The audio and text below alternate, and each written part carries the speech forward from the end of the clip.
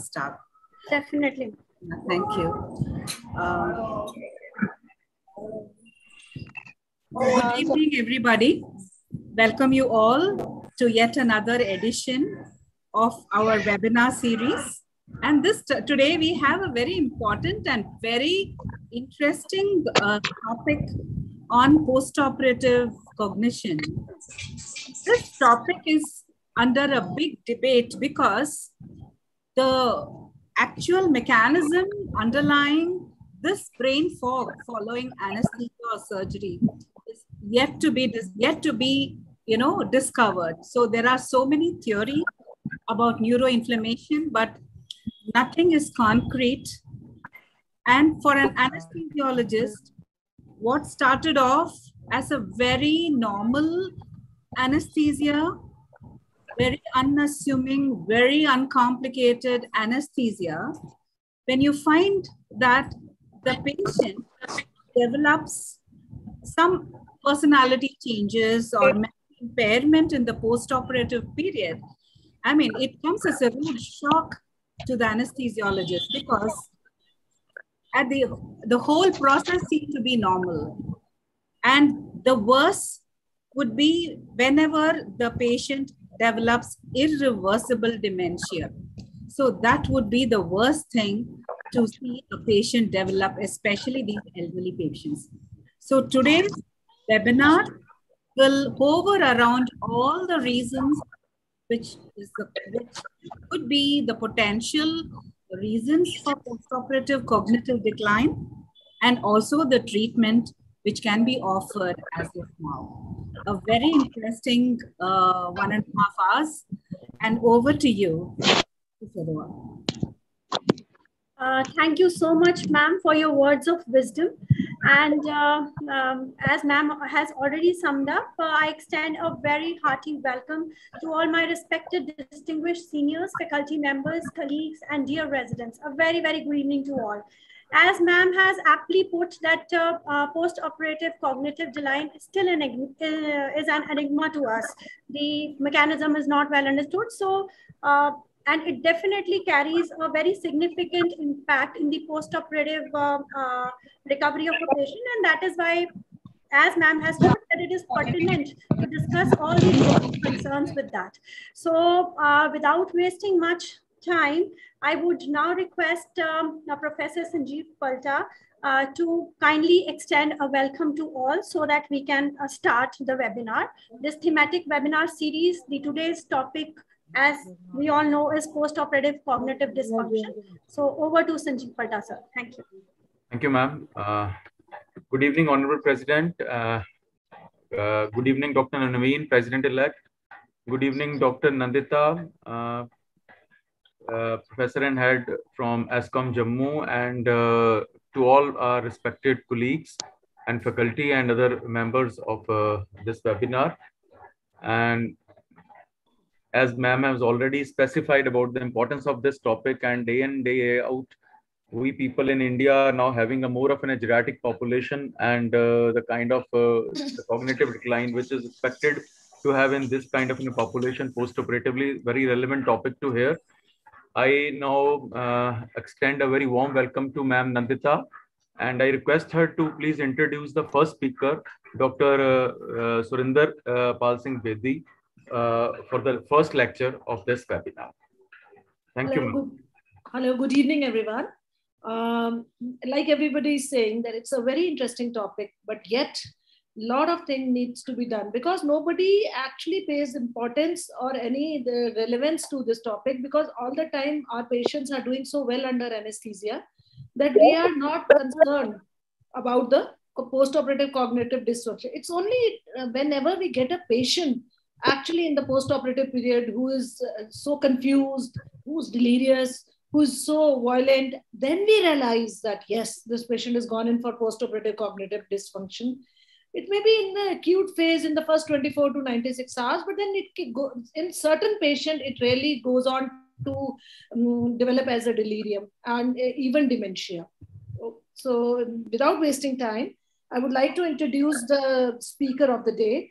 It is Dr. Surinder Pal Singh Bedi. He is a senior anesthesiologist and a medical director at the Indus Group of Hospitals at Mohali. Welcome, Dr. Surinder, for your talk. Thank you, ma'am, and thank you, everyone. Thank you, President, ma'am. Thank you, President-elect, sir, and thank you, Dr. Palta, for facilitating this talk. It's an honor always to address the concerns about anesthesia and anesthesia delivery to our fellow anesthesiologists across India. The topic today is I'll introduce the topic.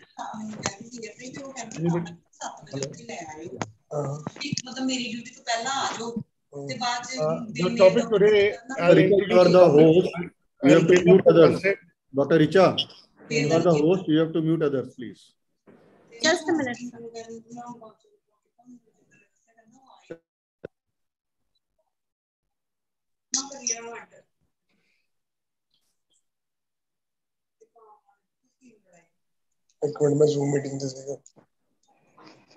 Okay. I'll introduce the topic, and then Dr. Jugesh, who is also my colleague, and we've been together, working together since the days in PGI, and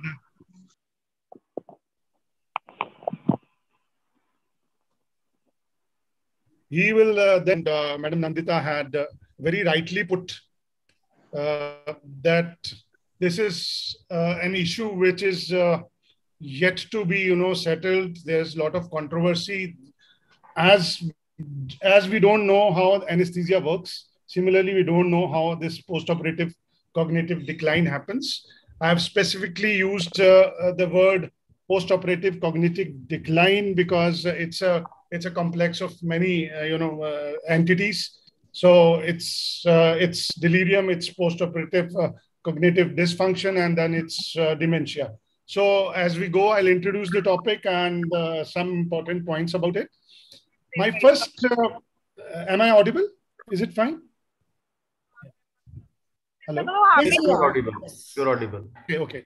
So my first exposure to post-operative cognitive decline was, there was a very gentle 64-year-old lady whom I gave spinal anesthesia for her vaginal hysterectomy. A very decent lady, and kept on talking to me for almost 1.5 hours. The surgery was on. Next day, in the same ward, when I went to do PAC, I saw her standing on her bed and then shouting the most choicest of abuses to people around. And the whole of the ward, I mean, the nurses and the doctors there were trying to calm her down. And I was astonished what has happened to her. And those were the days of when I was doing my post-graduation. And frankly speaking, I did not know that it had something to do with surgery. So perhaps, we started talking that she must be, she must be a pain for her daughters-in-law and with this kind of behavior. So I didn't know that I was one of the persons who was contributory to this, if not the cause of it. So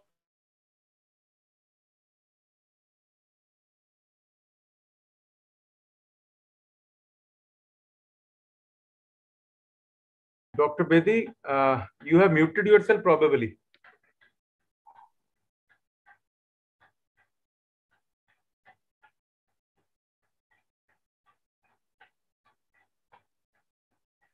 Dr. Just a second, sir. Just a second. Please. Hanji.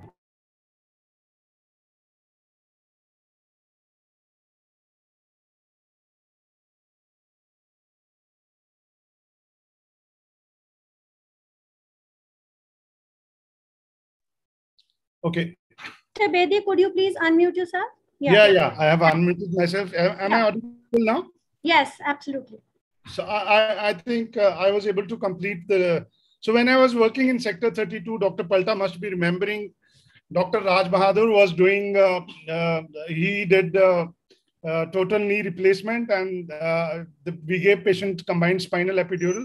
And then next day morning, he came that from now on, you will give general anesthesia to all my patients, because the patient was he was tearing off his dressing, and then he was trying to stand up, and he was very agitated. So that was probably, post-operative delirium at that point of time.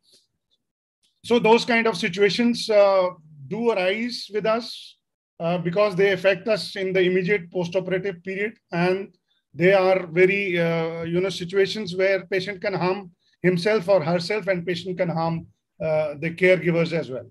So cognition, what is cognition? Cognition is a set of mental activities which involve acquiring and processing of the information so that we are able to carry on with our day-to-day living.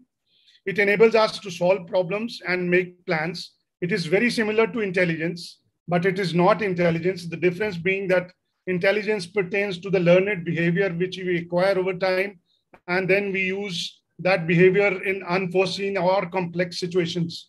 So that's quite, this is real intelligence, because we all have heard of artificial intelligence, where machine learning, and then machine learning makes an algorithm where the algorithm then teaches them to behave in the situations unforeseen. So intelligence and cognition, about which we are talking, are very similar but not the same. So history of cognitive decline in anesthesia. The first attention towards, insanity following nitrous oxide administration was published in 1887 by Edward and Bose. They described that patients getting nitrous oxide showed insane behavior, delirious behavior in the post-operative period. Then in the modern world, the recent word, 1955, Bedford, he described in detail about the post-operative cognition, cognitive dysfunction in his in Lancet in 1955. He described it as the adverse cerebral effects of anesthesia on old people.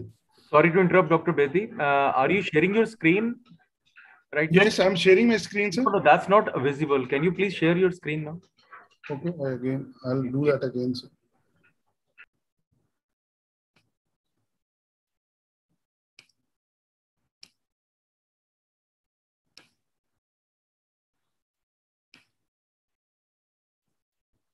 Is it fine? Is it being shared now? Yes, yes, it is. Yes, now it's all right. Okay. Yes. Make it full screen, please. Yeah, I'm doing that. Is it fine now? Yes, yes, Dr. So I was talking about cognition. Thereafter, I was talking about history of cognitive decline. And, post-operative changes in cognition happen because of the stress of anesthesia, surgery, intensive care, or many unknown factors. In first 3 days, it's in the form of a delirium.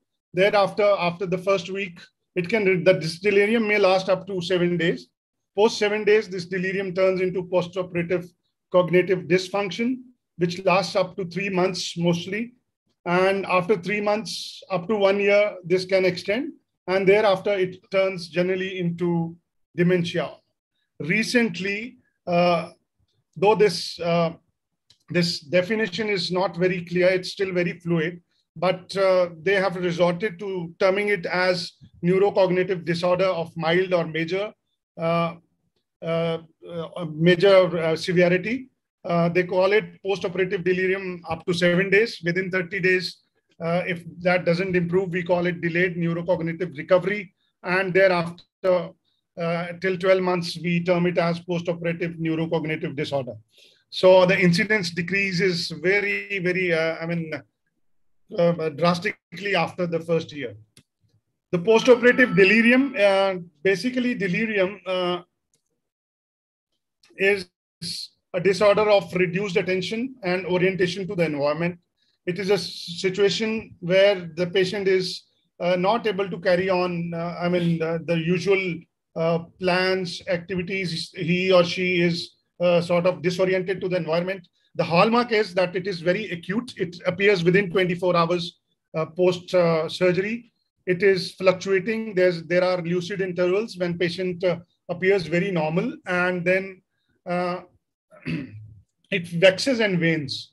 So it fluctuates. It is generally, as a pattern, post-operative delirium in the first 3 to 6 hours, patient becomes very normal. And thereafter, the phenomena comes back. So delirium, as you can see, it's very different from emergence agitation, which lasts as long as your anesthesia effect lasts. After that emergence agitation, the delirium starts. The delirium can start in the post-anesthesia care unit itself. It can carry on into the ICU or the post-operative care units outside the theater environment. There are 3 types of post-operative delirium seen. It is hypoactive in 64% of the patients. It's hyperactive in 5 to 22% of the patients. And in the rest of the patient, it's a mixed psychomotor disorder. The hypoactive one, the patient, it is different from depression. The patient generally doesn't talk much. It's different from depression because here the patient appears to be disoriented and there is reduced attention and there is incoherence. There's altered memory, there's change in the perception, and there are behavioral changes. So in hyperactive, patient is very, very aggressive. Patient is dangerous to himself or herself, as I have already mentioned, and patient is also very dangerous to the caregiver. The problem is that the patient tries to pull out the intravenous lines. The patient may pull out the CVC, patient may pull out the catheters, and patient may try to remove the dressing or may interfere with his or her wounds. So that's the problem we face in the post-operative delirium. I have missed a slide. Okay, there are certain predisposing factors. The patient factors are the male gender. It happens more so after 65 years of age, though it has been reported in the young patients as well, but it is more, seen in the age group of more than 65 years. The predisposing mental disorders like depression, delirium, dementia do contribute. Those patients have very high chances of going into post-operative cognitive decline. Patients with poor oral intake, patients who were immobile for a long time before the surgery, or who were dependent on somebody for their day-to-day activity, or those patients who had the history of falls, they are more likely to have this post-operative cognitive impairment. Then patients who are alcoholics or who have withdrawals or who have addicts before the surgery, they are more likely to experience it. Polypharmacy, polypharmacy patients generally also have a lot of comorbidities.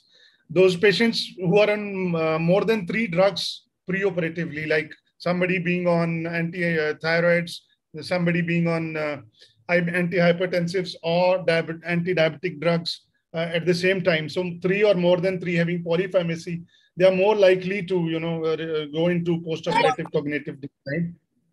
Narcotics are the single most important factor, which includes, is not limited to, but includes tramadol and pethidine.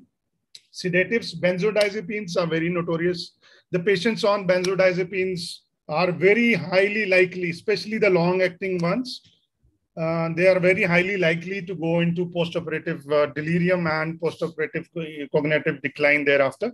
All the drugs, anticholinergics, which also includes our own neostigmine, and all those drugs which have remote cholinergic effects like steroids, diuretics, or digoxin, they are also more likely to predispose your patient to post-operative cognitive decline. Apart from that, the comorbidities or the conditions of the patient, like severe acute emergencies or illnesses of any kind, chronic illnesses, comorbidities I have already discussed, electrolyte disturbances of any kind, and especially hypomagnesemia. They predispose to the patient to post-operative cognitive decline. chronic renal and liver failure, patients who had stroke in the last 1 month before the surgery, patients of acute severe trauma, and patients with terminal illnesses. So all these are the predisposing factor.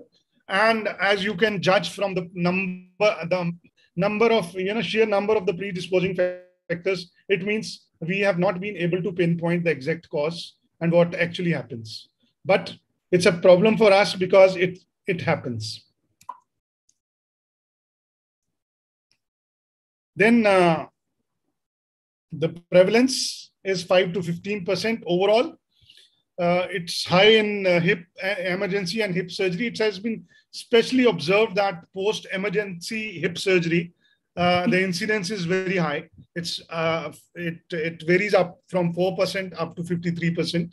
In 90% of our patients, this problem will be transient. It will settle down with time, with passage of time, even without any intervention. But in the rest of 10%, the issue is that it is not benign. It is linked clearly to increased mortality, increased dependence for day-to-day living on the caregivers, and persistence of cognitive decline can go beyond 1 year and may turn into dementia. So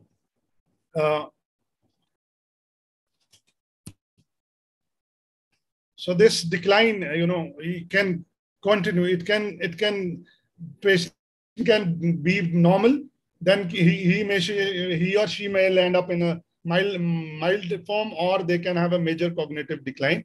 So in generally to diagnose postoperative delirium, we use a confusion assessment method. It's very easily available on the Google. It's a bit detailed one, but it tests the patient on 4 domains. That is the acuteness of the event, fluctuating waxes and veins.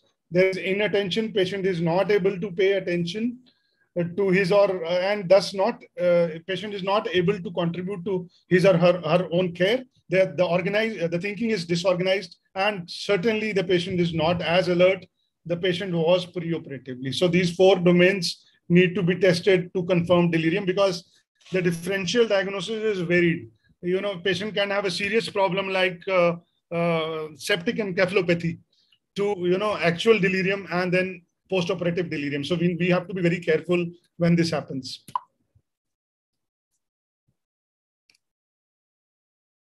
Now, this postoperative delirium was basically the delirium term. It means off the track. It was described first by Hippocrates in 400 BC, the delirium per se. And the Hippocrates went on to say that it is certainly the delirium of any kind, is linked to fatality. Whereas postoperative cognitive dysfunction, it is subtler. There is inability to recognize well. There is difficulty in completing simple day-to-day tasks like, patient being able to write a letter, patient being able to pick up a book and keep it where he or she intends to keep. So those tasks become very difficult for the patient in that period when the patient up to 3 months postoperatively. So it's a delayed neurocognitive recovery if it presents in 30 days, and if it goes beyond that and persists up to 1 year, it is postoperative neurocognitive disorder. The incidence of postoperative cognitive dysfunction. The terms postoperative delirium and postoperative cognitive dysfunction are 2 distinct entities. The postoperative delirium does not extend beyond 7 days, whereas postoperative cognitive disorder, which is a subtler form, it persists up to even 1 year, with a peak incidence at around 3 months. It generally persists around 3 months. So if I talk about the incidence, it's 30% at the 1 week, 10 to 13% at 3 months, and it drastically comes down to 1% at 1 year in elderly non-cardiac patients. In the cardiac surgery, the incidence is much higher, almost double at 1 year. Postoperative cognitive dysfunction, there's no clear accepted definition even by the diagnostic and statistics management. of the mental disorders definition 5. It is decline in the cognitive ability than the baseline, which was there in the preoperative period.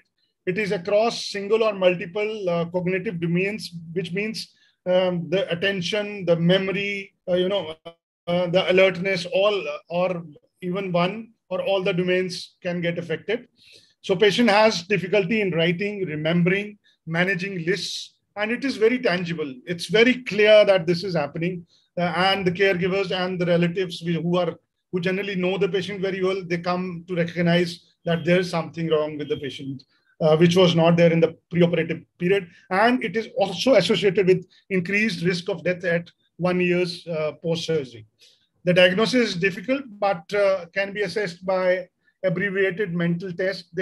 These tests, I will not go into too much detail because they're all easily available on the Google, and then there's no, and I think we can also take the psychiatrist help in evaluation if we feel that patient goes into these problems. And I think Dr. Jogesh will also touch those in a way where he talks about the management of the disorder. This MMSE, this I'll talk about a bit, and the Montreal Cognitive Assessment Tools. They're also a very effective tool which has been described by the literature. So in the preoperative period itself, we can do this mini mental status examination. The maximum score is 30. Less than 24 is suggestive of some issue with the patient. So this test it measures orientation, recall, attention, calculation, and language. And this is something like this, where you ask the patient, what year is this? What season is this? What month is this? Just to see the orientation of the patient, or to see the recall. And it is the immediate memory and the short-term memory which gets affected the most. What country we are in, what state we are in, where are you, what is this room? So, okay. Is there a question by somebody? Okay. No. So this is easily available on Google, which we can always see. And then thereafter, the patient may turn into dementia, which generally happens at 1 year. It's according to the Diagnostic and Statistics and Management of Mental Diseases. Definition is that it is an insidious and progressive disorder of impaired memory and at least one cognitive domain of the following, that is language, reason, orientation, task completion gets affected. It is the evidence is there that it is the surgery and anesthesia. I mean, the post-operative, there are definite links, but how much it is and what is to what extent it is related to surgery and anesthesia, that is yet to be probed. So it's an umbrella term used to describe a set of symptoms where patient has problems of reasoning, perception, memory, thinking, judgment, and so on and so forth. So the pathophysiology, nobody knows anything about it, how it happens, why it happens. No single phenomena or etiology or mechanism describes how it happens. But a few things are there which have been implicated, that there are inflammatory mechanisms involved. It's understandable that in cardiac surgery, when the patient is on cardiopulmonary bypass, and there occur a lot of inflammatory stimuli go there. But this also happens in non-cardiac surgeries. There is the mechanism of neuroinflammation has also been described, whereby we say that there is some kind of astrocyte or axonal injury involved. Oxidative stress due to the free oxygen radicals has also been described. Microemboli, which go in, especially in cases of hip surgery where the incidence is very high. So microemboli also go in a large number in patients who were on cardiopulmonary bypass. So maybe the microemboli cause, hypoperfusion of the parts or the small areas of the brain, leading to, neuronal injury and maybe that causes this delirium and it progresses into the post-operative cognitive dysfunction or even dementia. Hypoperfusion, either because of these emboli or because of the low blood pressure itself in many of the surgeries, has also been implicated.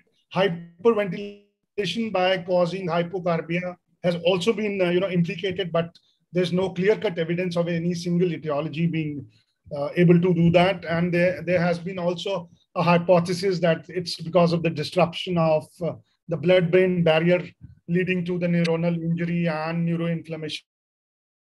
So actually nobody is clear about it, and that is why it's very difficult to tackle, because we don't know the cause. And with that, I think I have introduced the concept, and Dr. Yogesh will take up from here. Thank you very much. I'm ready to take any questions if there are. Thank you, Dr. Bedi. Ma'am, can we have the second topic now, because both of these topics are interrelated? So probably we can have the questions at the end of the session. Dr. Nandita, please. That's perfectly fine. I think that will be better. Thank you, ma'am. Thank you. Dr. Richa, can we proceed to the second? He's sitting with me only. I'll just hand over my place to him. Yeah. Okay. So thank you so much, Sir Bedi, for an excellent talk and insight into what exactly is the etiology of delirium. So now we move on to our next talk. And before we do that, may I request Dr. Sapna and Dr. Gehlot from Rohtak to kindly introduce them and introduce the speaker as well. Thank you, ma'am. Dr. Sapna from Mulana Ambala and Dr. Preeti Gehlot from Rohtak, our distinguished chairperson for the talk, to kindly introduce the Dr. Yogesh. Thank you. Yeah, Dr. Dr. Richa, can you hear me? Am I audible? We can hear you. Thank you, Dr. Sapna. Good evening, Dr. Indrani ma'am, Naveen sir, and dear seniors and colleagues. Thank you for making me a part of this webinar. Next topic for today is the mitigation strategies for post-operative cognition impairment. As they say, the prevention is the best medicine. So it becomes very important to recognize the risk factors and to prevent it as early as possible. So, which will be dealt in detail by the Dr. Yogesh Agarwal.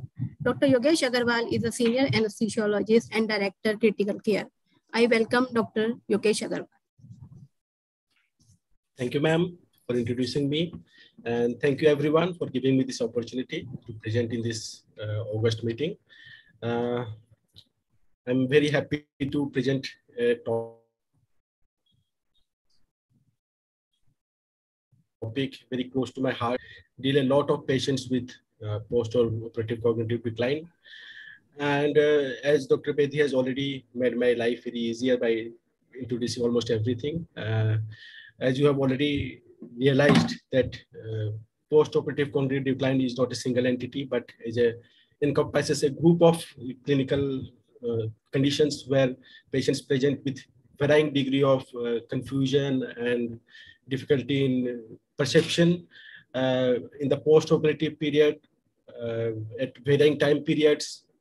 And it mostly affects the elderly population. And as you all know that with advances in medical system, the overall expectancy of life is increasing. So we're dealing more and more patients in elderly age group who are presenting for elective as well as emergency surgeries. And it is a real problem sometimes because these conditions not only increases post-op stay of the patient, they can also contribute to major complications like pulmonary complications or wound infection.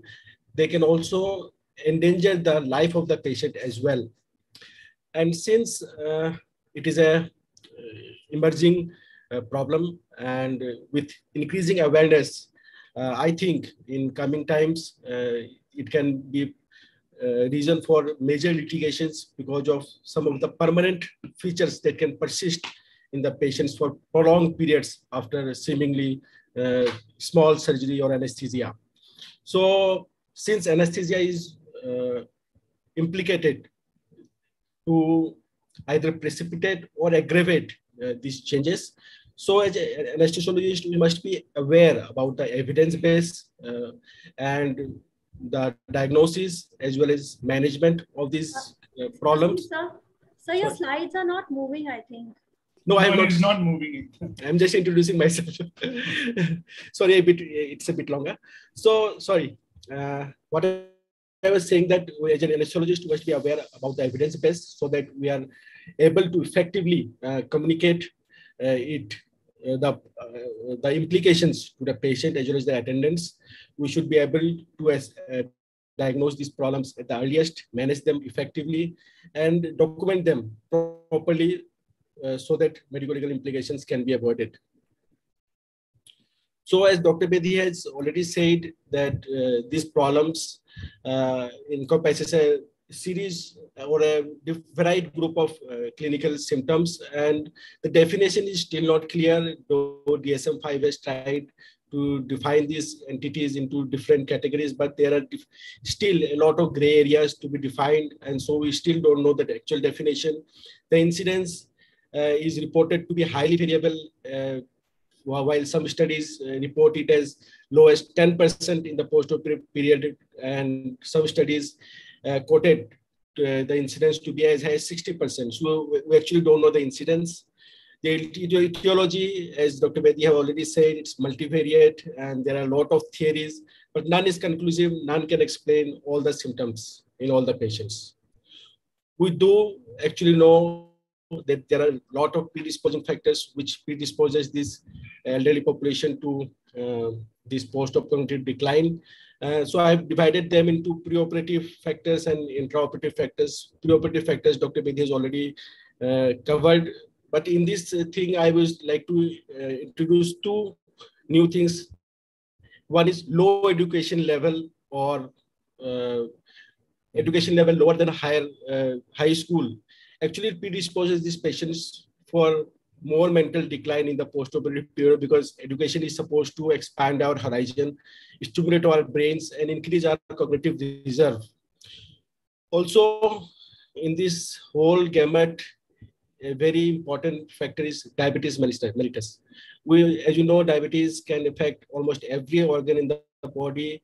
So from visual impairment to autonomic instability to gastropathy to diabetic nephropathy, this disease can affect the perception of the patient. Because of the fluctuating blood glucose level, it can cause neurotoxicity. Hypoglycemia itself can cause neuronal death. So diabetic patients are actually very highly susceptible to post-op cognitive decline, and so we should give proper importance and give proper time to control blood sugar in patients, particularly above 65 years of age, undergoing major surgeries at least. So apart from preoperative factors, there are many intraoperative factors which can affect the incidence and outcome. And among them, duration of surgery lasting more than 1.5 hours, as well as type of surgery. Major surgeries like cardiac, orthopedic, including joint replacement, and vascular surgeries have more incidence of POCD, and which makes us wonder whether anesthesia has any role in it or not at all. But it is not. Anesthesia definitely has a role in exacerbating or precipitating these illnesses. Hypothermia is an important factor because in rat models, it has been found that prolonged and sustained hypothermia can cause hyperphosphorylation of tau proteins, which is similar to that seen in Alzheimer's disease. Glycemic control, I have already said that it is very important. Polypharmacy, that is use of more than 3 drugs in a patient, which can have drug-to-drug interactions, can precipitate these things also. So till now, whatever I have discussed, you can deduct that these are not a single entity, not arising from a single etiology, not affecting the single type of patient. So no single medication or a simple strategy can be devised for dealing with these illnesses. And as has been said, for almost all diseases, prevention is the best cure. So the prevention strategies has to start in the preoperative period, conclude in the intraoperative period and to be dealt more aggressively in the postoperative period to prevent all these illnesses. So I will deal the prevention stages in each stages separately. So in the pre-op prevention strategies, we must talk with our surgical team, and we should make them aware that any patient over the age of 65 posted for any elective or emergency surgery should be referred for PAC as soon as possible, because it will give us time to optimize whatever we can before the surgery. Sorry. So during the pre-op examination, we should take this opportunity to do assessment of the patient cognitively. So there are so many tests. Dr. Bedi has shown MSME, which is the closest to what we actually ask the patient regularly about orientation to time, place, and person. Where are they? What have they? What their name? What is the time of the day? Where are they? What have eaten in the morning?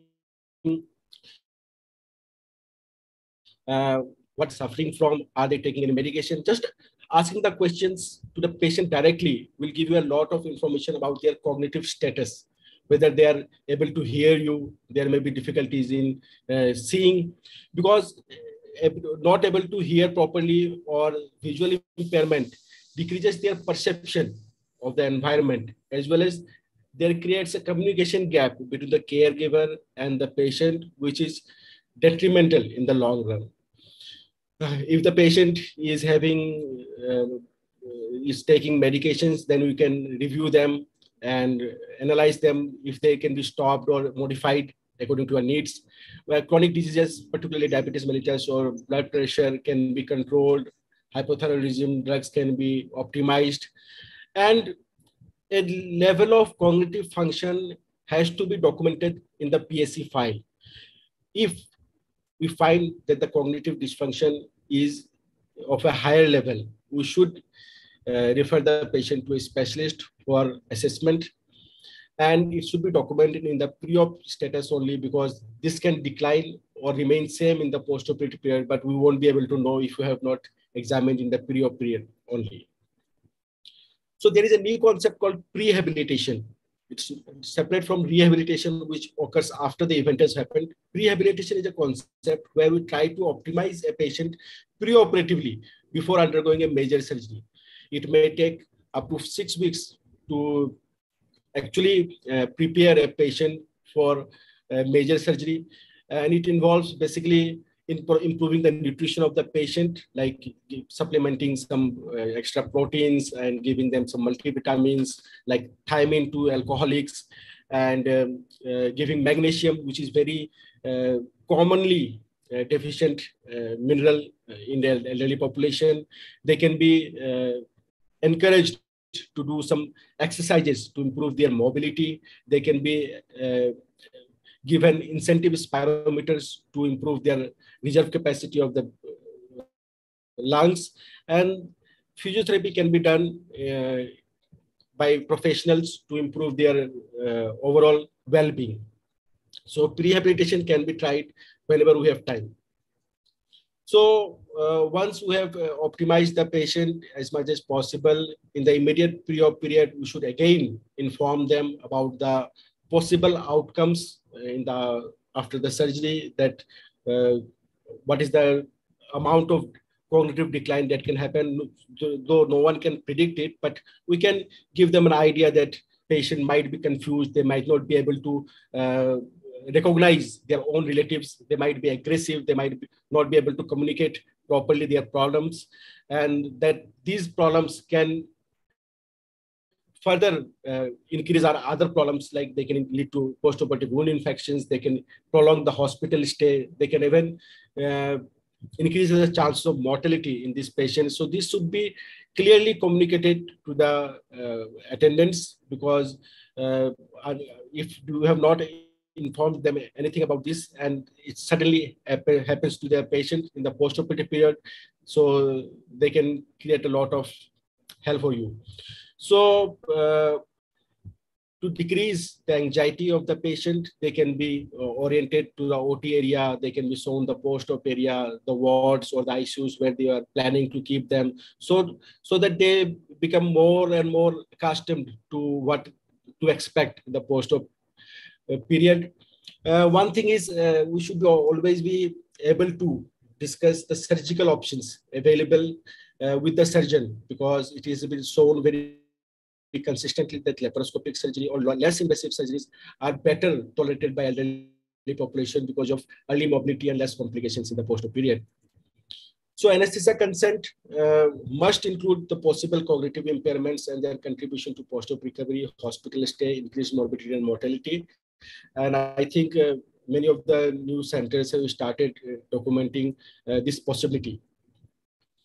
So in the pre-op area, ERAS, which is early recovery after surgery protocols that have been implemented in many of the conditions, but they have been found to be consistently effective in this age group of patients. So we can decrease the pre-op fasting duration to 6 hours, maybe for solids, 2 hours maybe for liquids, so that patients remain dehydrated. There is less requirement of IV fluids, because the normal protocol of giving normal saline as IV fluid in the intraoperative period can lead to metabolic acidosis, particularly in this patient group because of declining renal dysfunction. They can contribute to dyselectrolytemia, which may again precipitate post-op delirium.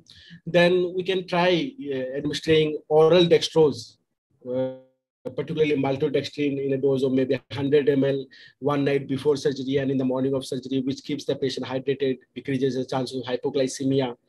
Thromboprophylaxis should be considered in every patient. It can be in the form of chemical prophylaxis or in the form of DVT pumps, or maybe a combination of both in high-risk patient population, because perioperative PT, pulmonary thromboembolism, also is a risk factor for hypoxia, which may again precipitate delirium or may can mimic similar symptoms. So we should avoid pre-medications, which are particularly benzodiazepines. As Dr. Bedi have already said, they are highly culprit drugs for inducing post-op delirium. So once pre-op part is over, now we are into the intra-op phase where the patient is on the table. So choice of anesthesia, if you say it's a myth that general anesthesia is supposed to cause more delirium compared to regional anesthesia, but recent studies refuted this myth, and they say that there is no difference in outcome as far as post-op delirium and cognitive decline is concerned between general anesthesia, regional sedation, or even LA.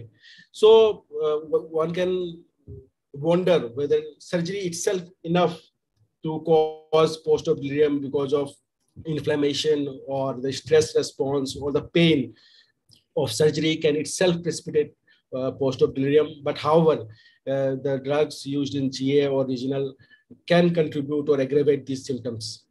So balanced anesthesia, whatever it is, with adequate depth and adequate analgesia is the best choice. There's no difference in outcome between inhalational versus TIVA. However, in inhalational anesthesia, sevoflurane and desflurane has shown to be somewhat beneficial compared to other inhalational anesthetics. Nitrous oxide, it's a consensus that should be avoided. In TIVA also, propofol, dexmedetomidine, and ketamine has shown to be some promise in preventing post-op delirium. Anesthesia should be titrated in a way that we should avoid using opioids, particularly long-acting opioids. Opioid-sparing anesthesia can be easily attained with epidural analgesia or maybe TAP blocks or other nerve blocks, or use of non-steroidal anti-inflammatory drugs. So opioids should be used to a minimum, and if it is actually at all required, we can go for shorter-acting opioids, obviously to prevent post-op delirium.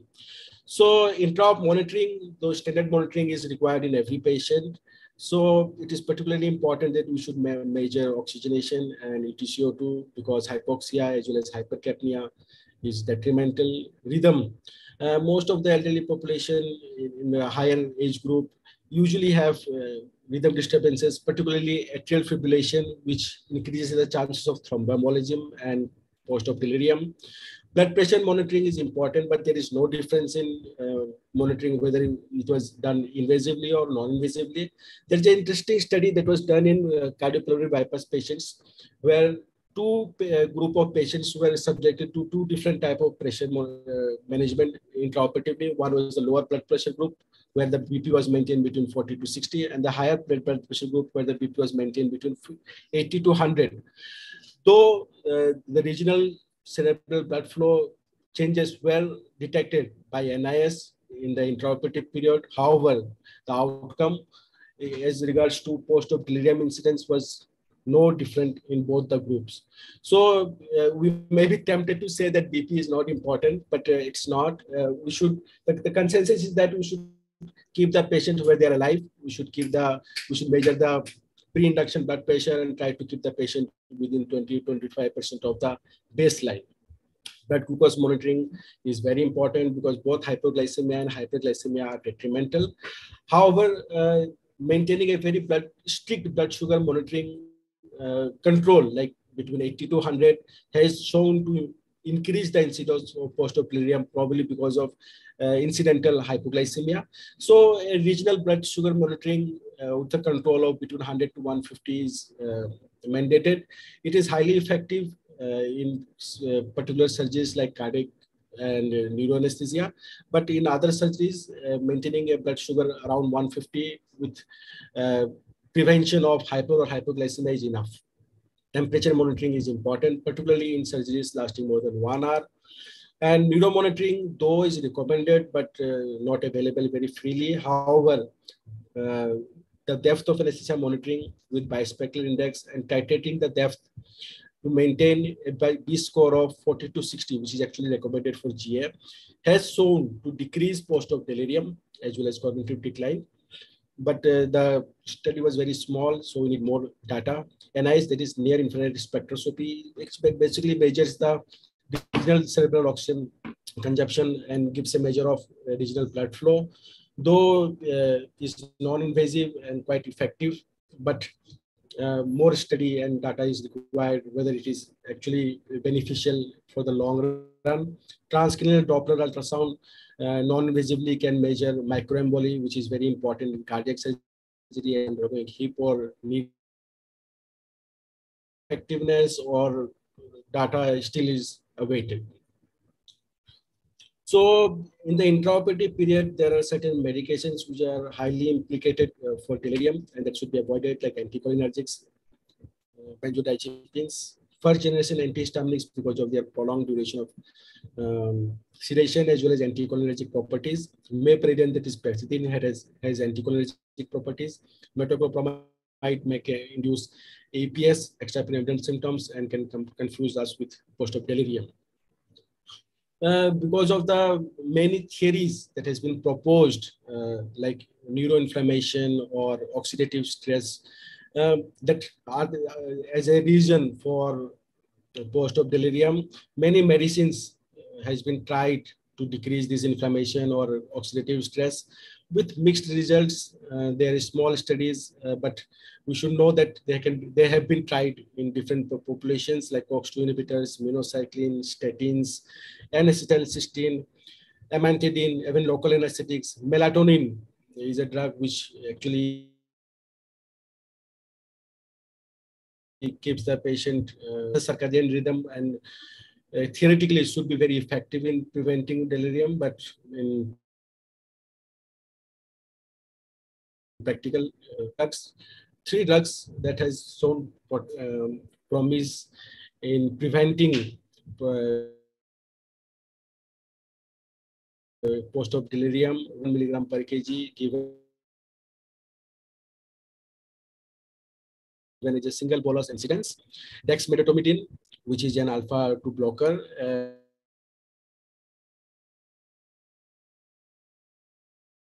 which provides an blockade and has shown to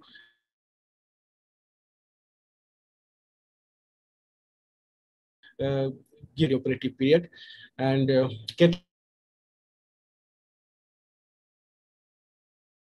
vitamin, though was delirium, but given in a single dose bolus of 0.5 milligram per kg at the time of induction of anesthesia. Few studies have shown good results in the post-operative period, but all these drugs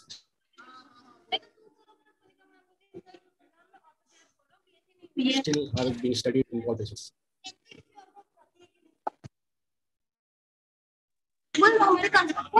call and हो रही है call and हो रही है Can you hear me?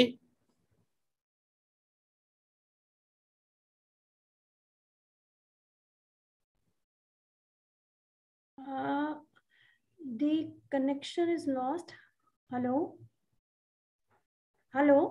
Dr. Jogesh, Dr. Jogesh? can you listen us, please? We called Dr. Jogesh?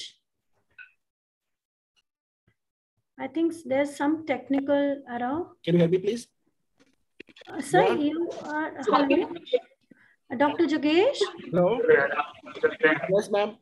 Sir, you were not audible. I think there was some...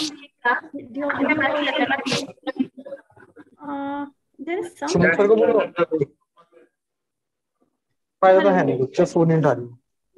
Hello? Hello? Hello? Hanji, sir. Hello? Yeah, I can hear you. Can you hear me? Now I can hear you, sir. Yes. Okay. Where did I miss? Sir, the same slide, intraoperative preventive strategies. But your connection is, sir, very erratic. Should we go back? So your connection is very erratic, sir. No. The next slide, sir. We covered the next slide, sir. Yes, this slide. Started from here, but here we are like the connection is erratic, so we may start from this slide again. Sir. Total कितना हो गया? Hello. तो फिर आप वो कर लेना 14. Hello, Dr. Yogesh. Dr. Jogesh. Let me call Dr. Bedi on phone, please. Dr. Jogesh. I think there is some technical snag or some, I think, problem with the, the net services. Can you hear me now? Sir, we can hear you, but the connection is pretty erratic. Dr. Richa, I think you'll have to take his slides and then let him switch off his video and then he can present. Probably his connection is weak. I'll just try that, ma'am.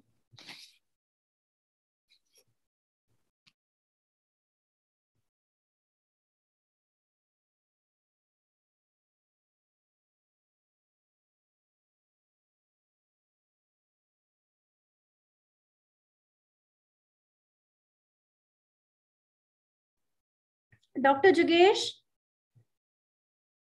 can you start sharing your slide screen again? Better. Kindly share your screen again, please. Yeah, I'm starting now. Yeah, can you see it now? Yeah, that's fine. Okay. Thank you. So, thank you, ma'am. Sorry for the interruption. So I was talking about intra prevention strategies, and so it can be summarized in the form of like we should maintain an adequate depth of anesthesia. You can monitor with ease if required, and we should always ensure adequate analgesia. We should try to avoid opioids and try to use other modes of analgesia, including NSAIDs and blocks. We should maintain oxygenation. We should try to continue the particular medication the patient has taken previously. And we should always try to avoid high-risk medications, particularly anticholinergics, as well as other medications which have been implicated. So in the post-op care strategies, our usual response to getting a surgery done for a high-risk patient is to send the patient to ICU for better care. But ICU psychosis is a known thing, and it can combine with post-op delirium. So it's a better that we should avoid for sending these patients routinely to intensive care. unless it's very mandatory.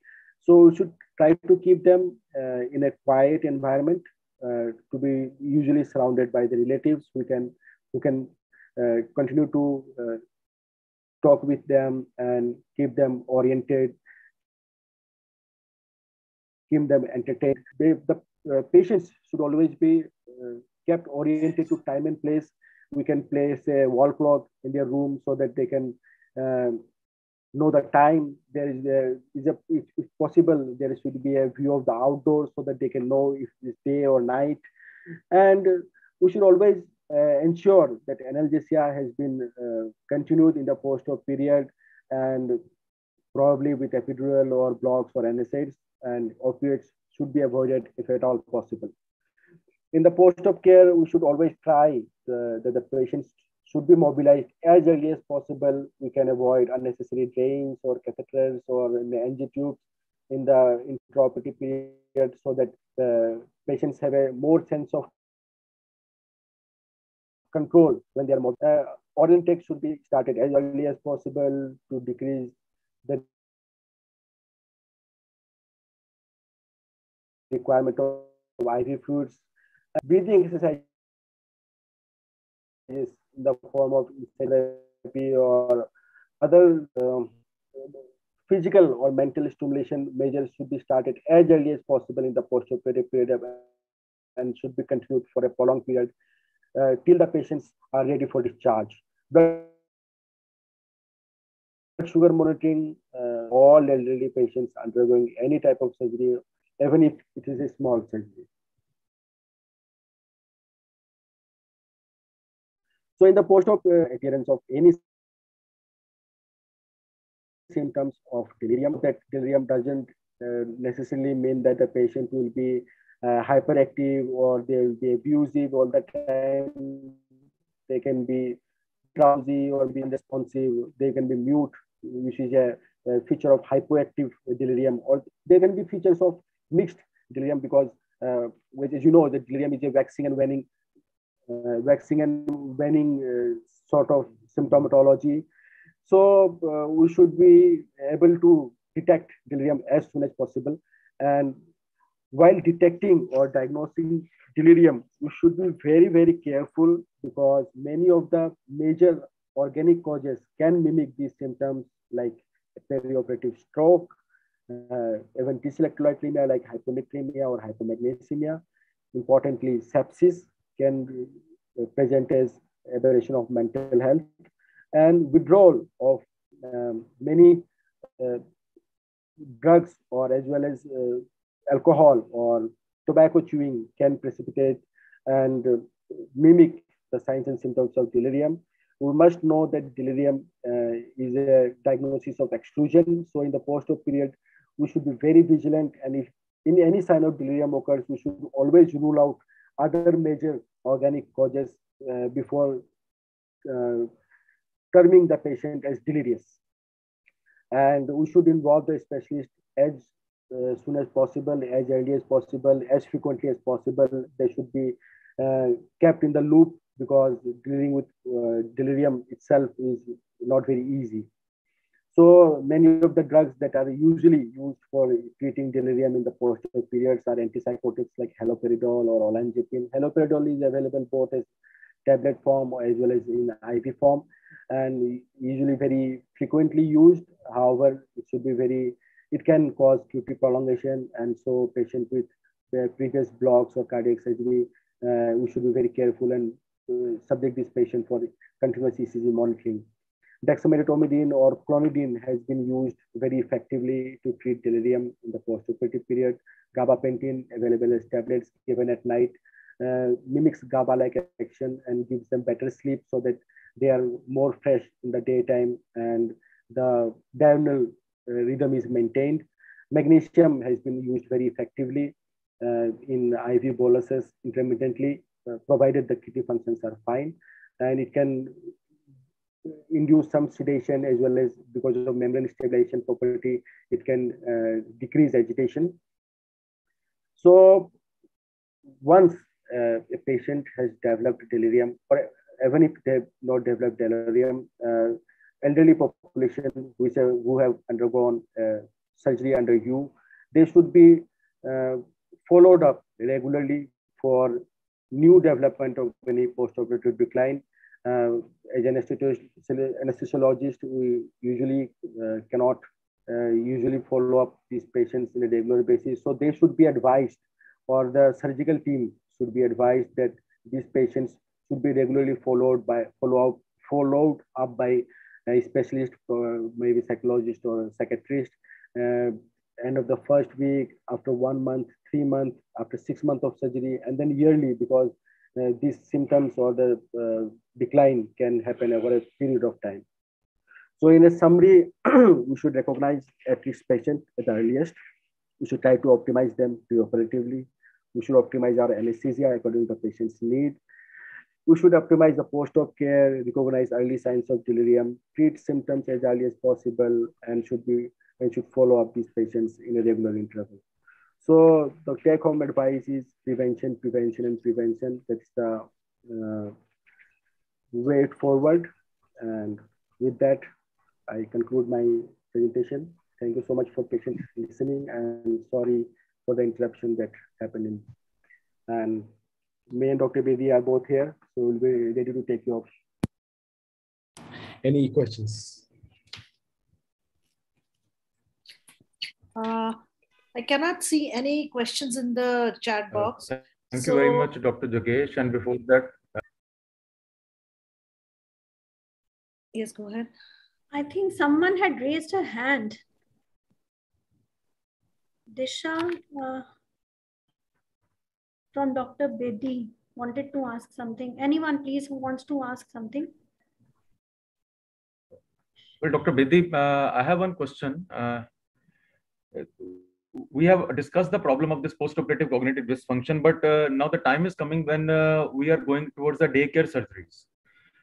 This is one thing, and second thing is that it is a known fact that most of the time as anesthesiologist, though we say that the post-operative care also falls to some kind of an in the domain of the anesthetist also, but rarely it is possible for an anesthetist to have that kind of post-operative visit to the patients.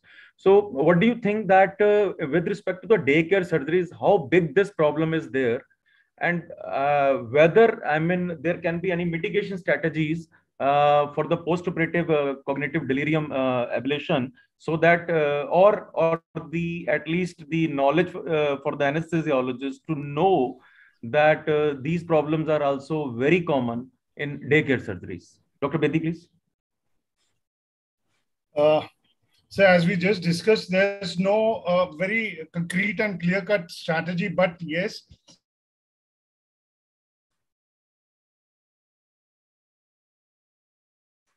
if it does happen every 4 hourly, up to 2 milligram intravenous. Hello. Sir, you're not audible, Bedi, sir. 2 milligram 4 hourly, also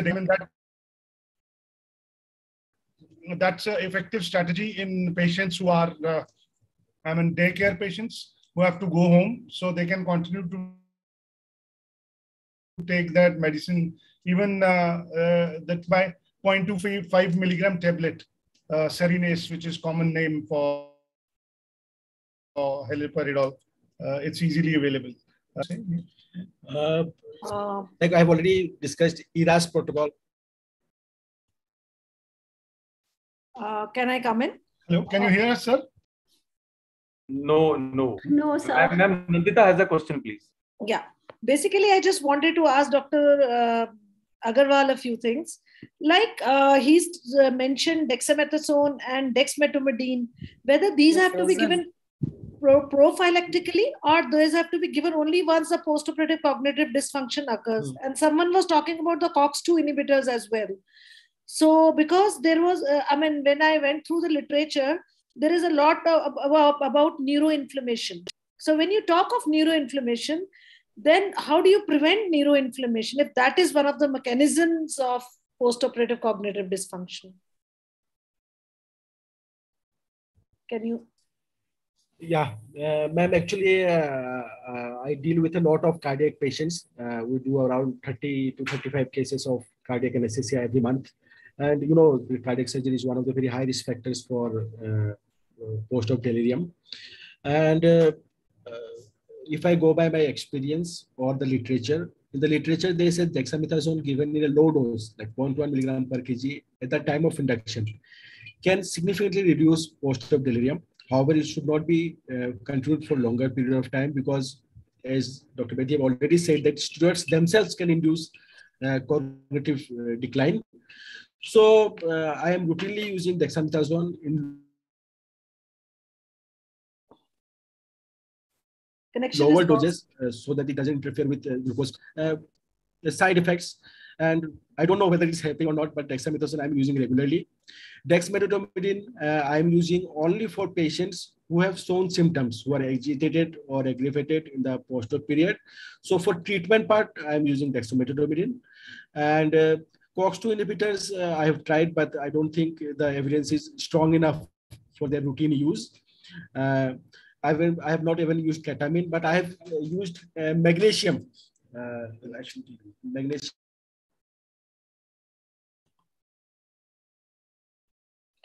I think your connection is quite erratic, actually. Yeah. May I ask a question, please? I think they're not online, actually. Ma'am, I've sent a message that we have lost a connection. I agree with Dr. Nandita that there is no absolute evidence to the fact that whether it is COX-2 inhibitors or dexamethasone, which will prevent these type of situations, cognitive dysfunction problems. These are whatever have been shown, whatever literature says, whatever evidence is there. They have many lacuna. It does not, we have to, because what is the overall incidence of cognitive dysfunction? It is 1 to 2%. You must select only the high-risk patients who are supposed to get this, and then analyze, and then treatment, and then compare it. As of now, to the best of my knowledge, I don't feel that there is any evidence. Whatever, there are very slight evidences in favor of. So they cannot be done as a rule that you give all 100% of the patients, you give dexamethasone or dexmedetomidine or COX-2 inhibitors. No, not at all, to the best of my understanding. Thank you. May I ask a question? Okay, yes, ma'am. Dr. Preeti, yes, ma'am. Yeah, good evening, everyone. First of all, I'm really thankful to all the organizers for inviting me here as a chairperson today. I'm professor at PGIMS Rsacp, and I congratulate the speakers for their very lucid presentation, though the network was an issue, but still it was very nice. And I have a question here. Sir, does emergence from anesthesia has any correlation with the the delayed emergence? Like many patients we see that in spite of, the regular technique that we are using for almost all the patients, there is a delay in emergence from anesthesia. So are these patients more at risk of cognitive dysfunction post-operatively, or there is no such correlation?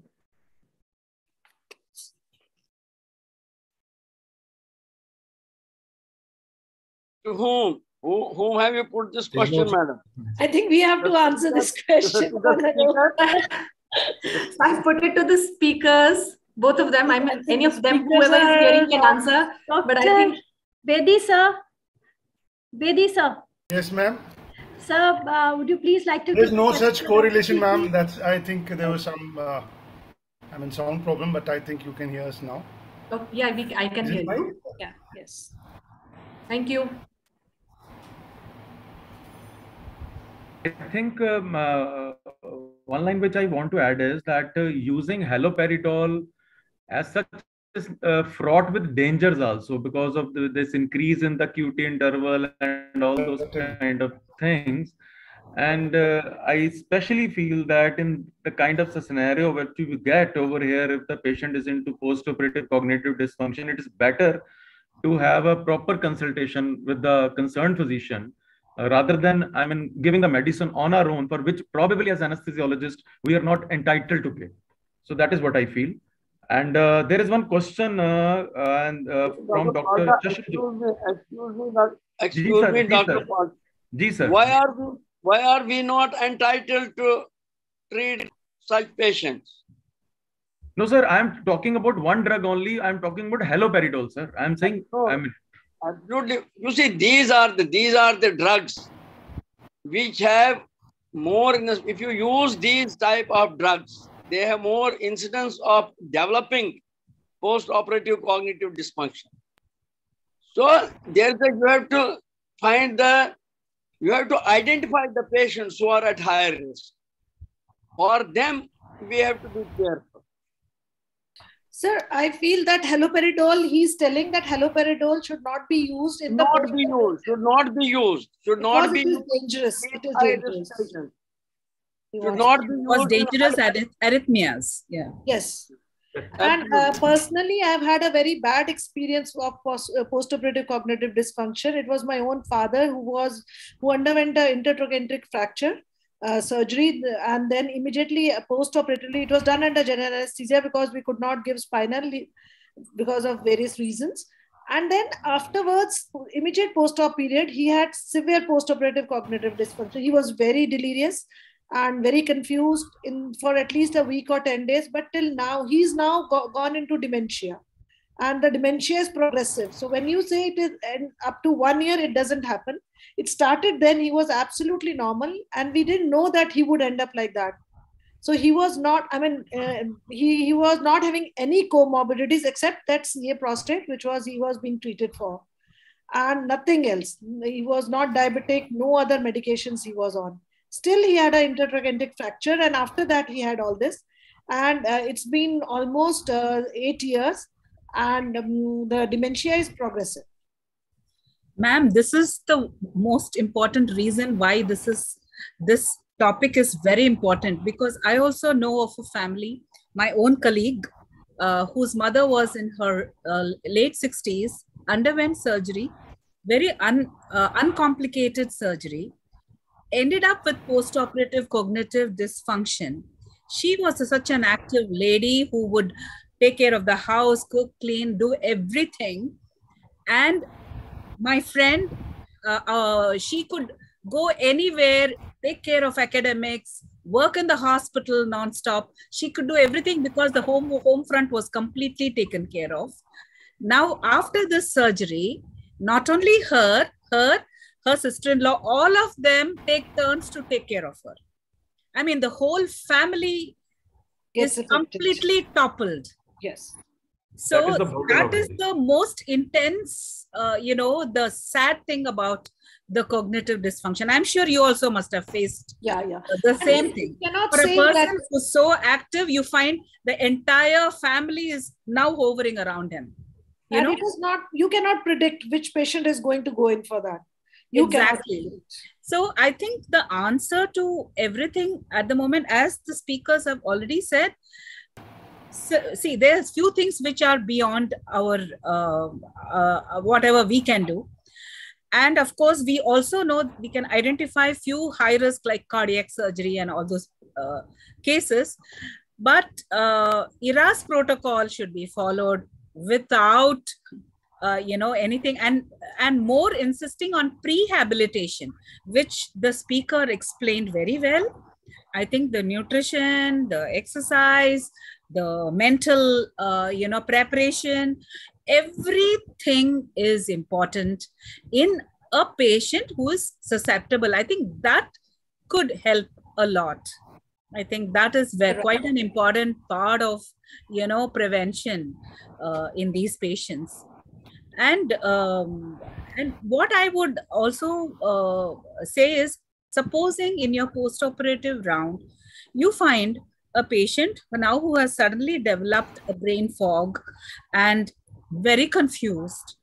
How are you going to, this is to one of the speakers, any of the speakers, how are you going to speak to the relative? How are you going to explain? The real practical problem. The real practical problem. Yes, sir. In such cases, the real practical problem. Yes, sir. How can we explain it? As I told you, here is a patient who was so active, and suddenly becomes like this, it becomes very difficult to explain this to the It patient. is frustrating for the anesthetic. Yes, sir.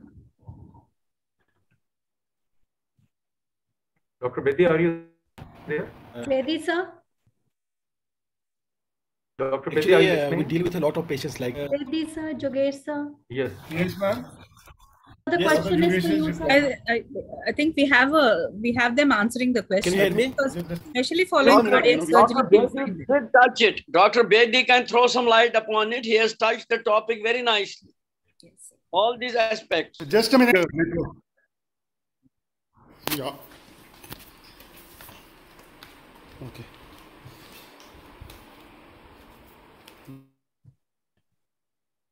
I think again there is a Some technical, yes, connectivity issue. Connectivity issues. Yeah, sir, you you can answer if you want. Yeah, actually, I'm with a lot of patients like this. So I have made a habit of talking with the patient as well as the attendants regularly about these possibilities, about this cognitive dysfunction happening postoperatively. Though as sir has said, the incidence is quite variable from place to place, from surgery to surgery, to patient, but still the incidence is quite significant, because if it affects even one patient out of 100, this problem can prolong your post-op recovery as well as threaten the life of the patient. So as a matter of fact, I try to communicate with the attendants, with the patient, every one of them, that this is the possibility that this can happen to your patient, and it might not be related to the surgery directly, might not be related to anesthesia directly, but to the process as a whole, and that this type of patient has to be kept in the ICU for proper care this problem, and we'll try to involve you as early as possible in the post-op period for the care of the patient as well as communication.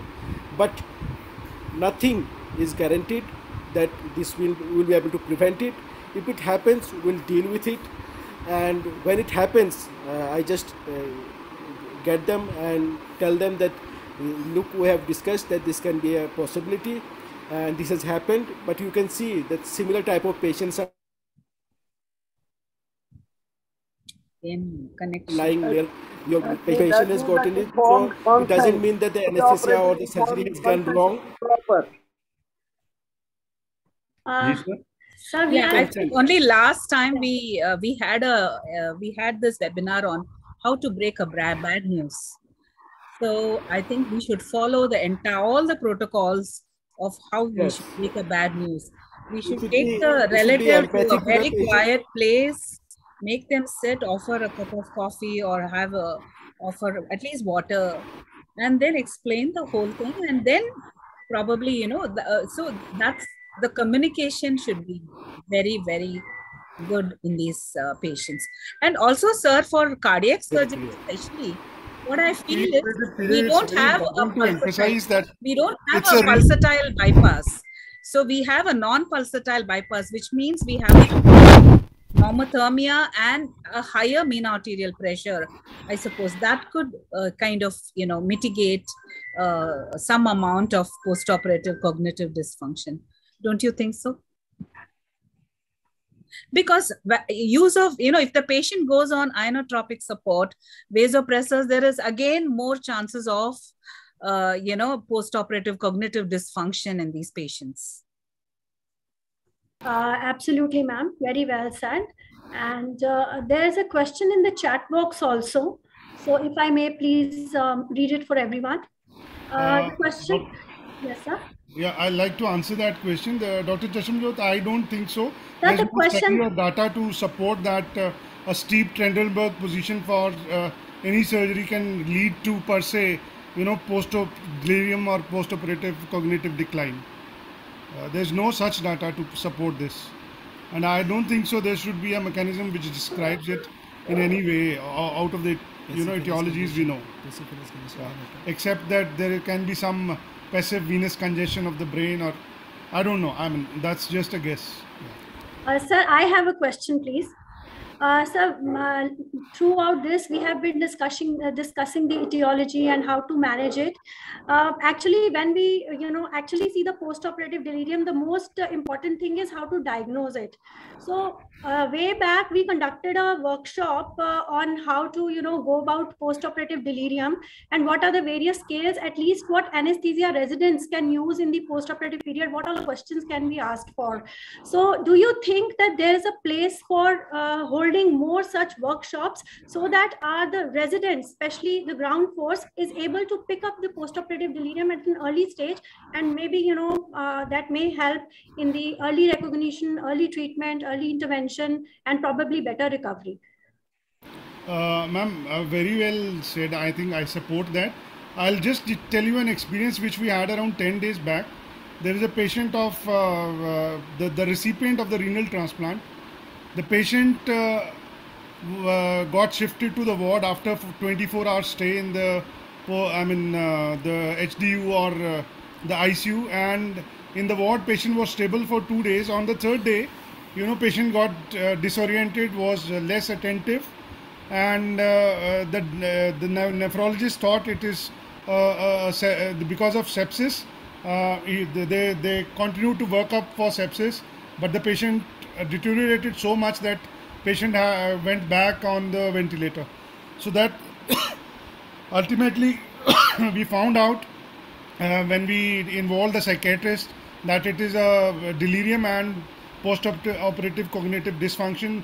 Normally we discharge our patient on 5th day, the recipient, but this patient is still in the hospital as we talk. Today I think he must have got discharged. Dr. Jugesh was taking care of that patient. He can tell you about that patient better. This emphasizes that it's very imperative that we are able to differentiate the diagnosis of the patient whosoever is disoriented, because the first symptom of sepsis in an elderly population will be disorientation, and yes, so sir. will be in the post-operative delirium as well. And as it is, sir, I think the hyperactive delirium is pretty picked up by everyone.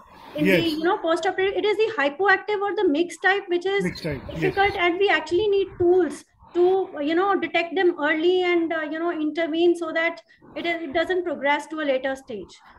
Yes, certainly. That's true. So, very true. Any other questions? Any other inputs by our worthy seniors, our colleagues? Anyone who wants to add something to it?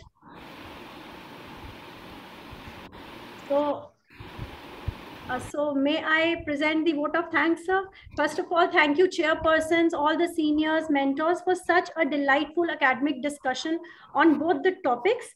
And I'm sure our residents, colleagues, and even myself have gained immensely from the academic pearls as shared by you.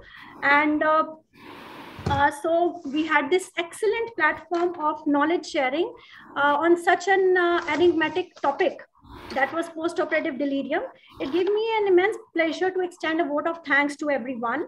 So first and foremost, my heartfelt thanks to our worthy president, Ma'am Indrani, who is so dynamic in her approach in all the thematic webinar series.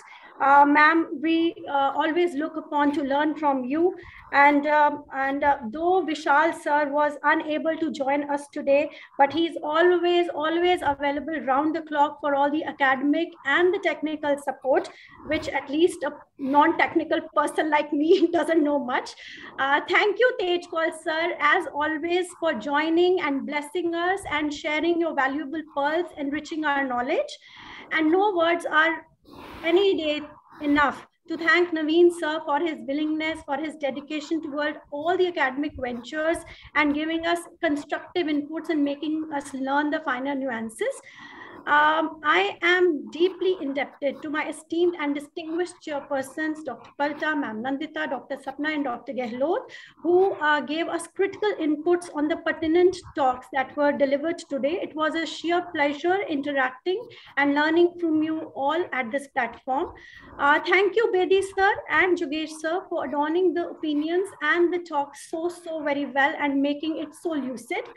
I would fail if I do not acknowledge the presence of all the seniors, mentors, colleagues, friends, and dear residents who have spared your valuable time to join us for this webinar. And last but not the least, a big thank you for Palta sir for always encouraging and being dynamic for organizing such events. Thank you, Nandita ma'am, for joining. Thank you, Naveen sir. There's so many seniors, I may be missing upon the names, but thank you everyone for having given critical inputs and made this webinar so interesting. Thank you. Thank you. And I hope we are not encroaching the dinner time today. So no, not at all. Just back in time. Sir, Dr. Tejkal sir will be very happy because today attendance was also very good, and I could see the happiness in his face. Yeah. Absolutely. Long live Rsacp. I think the speakers were excellent. Our chairpersons have contributed so much, and the deliberation was very positive and fantastic webinar. Thank you so much. Thank you so much, ma'am. Thank you so much for the encouraging words, ma'am. Long live Rsacp. Thank you. Thanks to Long live Rsacp. Long live Rsacp. Thank you. Good night. Dr. Bedi, bye. Dr. Bedi, excellent. Thank you, sir. Good night, sir. Good night, ma'am. Good night, everyone. Good night. Thank you so much again. Thank you so much once again for joining us. Thank you. Thank you. Thank you, ma'am. Thank you, sir. Thank you.